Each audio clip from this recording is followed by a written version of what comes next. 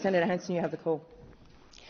Well, I totally agree with the opposition's comments with regard to this. This is a stunt, and it's unbelievable that what they're asking for, what they're saying in this notice motion, is basically to acknowledge the Nakba was a violent displacement, dispossession and ethnic cleansing of the Palestinian people.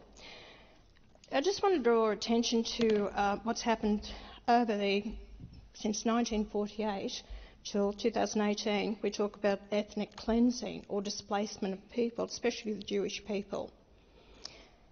In Egypt and in Algeria, start with Algeria, in 1948 there was 140,000 Jews there. Today, 50.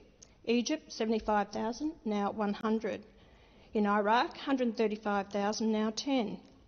Lebanon, 5,000, now 100. Libya, 38,000, none now.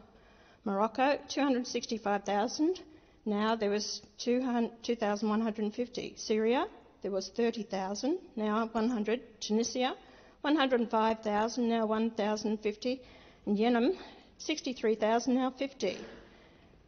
The Jews displaced. Bethlehem was in 1950 80% Christian. Today, 80% Muslim.